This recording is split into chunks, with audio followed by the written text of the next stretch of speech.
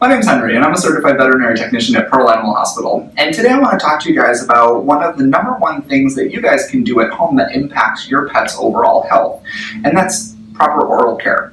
So we do that through teeth brushing. You can also use dental treats, dental chews. There's a couple of mouth rinses out there. There's a lot of different products that you can use to increase and enhance your pet's oral health at home, but toothbrushing is the #1 way to reduce dental disease.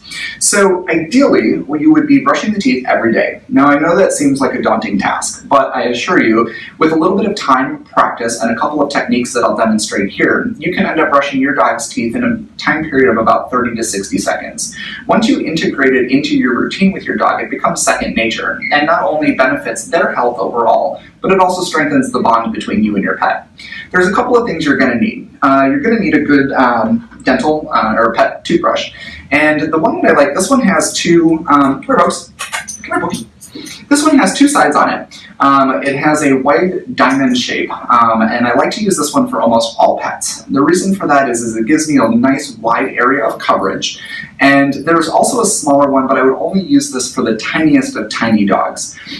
Even in some Chihuahuas that are weighing around 5 pounds, I would use the broadside just so that I'm getting nice, good, thorough coverage when I'm brushing those teeth. You're also going to need a good veterinary-approved toothpaste. I like the CET Vanilla Mint toothpaste. It smells good, it tastes good to the dogs, they seem to like it. There's a lot of different flavors out there. You can get chicken, peanut butter. Just for me personally, I like the Vanilla Mint because I like Bogey's breath to smell like I brushed his teeth. Now, it takes a little bit of training to get your dog to tolerate this. And when I first started with Bogey, I started with just putting the toothpaste on my finger and letting him lick it off, just so that he could get used to that taste. What I also started doing was getting him used to having his mouth and his muzzle touched and getting him in the position that I was going to have him seated in for when I brush his teeth. Now, instinctively, you may want to brush your pet's teeth by facing towards them, but if I were to come at you in this direction with a toothbrush, that can be a little bit intimidating. So what I found that works great for Bogey and I is if I have him sitting with his face away from me, looking in the same direction that I am, and I can actually come from behind and brush those teeth. When I do that, I'm also using my body to act as kind of a barrier wall, and that also acts as an additional aid when I'm trying to hold him for his teeth brushing. To increase his compliance, what I did was I started brushing his teeth prior to mealtimes. Now I know this seems counterintuitive, but now Bogey knows that before he eats, he gets his teeth brushed. And he's happy, I'm happy, and his veterinarian is happy when he comes in for his annual checkups at the slow level that the plaque and tartar is starting to accumulate. So we'll go ahead and brush his teeth now. I've already pre-wet the toothbrush, and I'm going to use a small amount of the toothpaste. A good pea-sized amount is more than adequate. Right? Alright, so then I'm going to have, come here folks, come here buddy, sit, good boy. So then I'm going to have Bogey sit in front of me, facing away from me, just like so. So I've got his body pulled back in towards me so that he can't really back up, he can't really go anywhere. Yeah, you know it's coming. So then I'm going to take his toothbrush, and I'm going to actually insert it in between the cheek and the gum, like so. And once you get it into that pouch, gentle pressure on the bridge of the nose, and a couple of passes. Now you want to angle upward so that you're getting the gum line of the upper molars, and you want to angle downward so that you're also getting the gum line of the lower molars. We'll move forward a little bit, and we'll get those premolars, and we'll just give them a quick little break. And then what we're going to do is we're just going to lift the lip, and we're going to pay close attention to these canine teeth.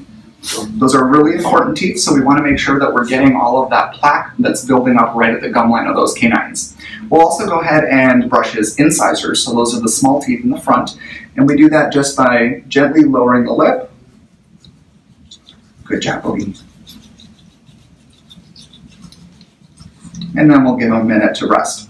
We would repeat that process on the other side. So that takes care of the outer surfaces of the teeth. Another problem area that we often find significant gingival pockets, we'll notice that the outer teeth are looking great. Minimal calculus buildup on the surface of the tooth that we can see. But when we get these pets under anesthesia for their dental cleanings, we find pretty big pockets and disease accumulation in the roof of their mouth, so the palatal surface. So we want to try and get in there and brush the teeth on the side that's on the roof of the mouth as well. So what you can do in order to do that is you're going to have to move a little quickly, because this is the part that most dogs really don't like, is you're going to take their upper lip and you're going to fold it around their upper teeth. And when you do that, they instinctively open their mouth because they don't want to bite down and bite their own lip. All it takes is a couple of quick passes like that. So we'll go ahead and do it again. Good job. So we're just pushing down on his lip, and that causes him to open. And a couple of passes, just like so. Once you get that into a routine, it's really quick and it's really easy. And you'll be amazed at how much that quick 30 to 60 seconds of daily toothbrushing with your pet can really reduce the amount of time that they have to spend under anesthesia during their annual dental cleanings, as well as the number of teeth that need to be extracted due to disease processes. If you have any questions or comments about teeth brushing, we'd love to hear from you. Feel free to email us at ask_us@pearlanimalhospital.com. Thanks a lot, you guys, and we'll see you guys soon. Bye-bye.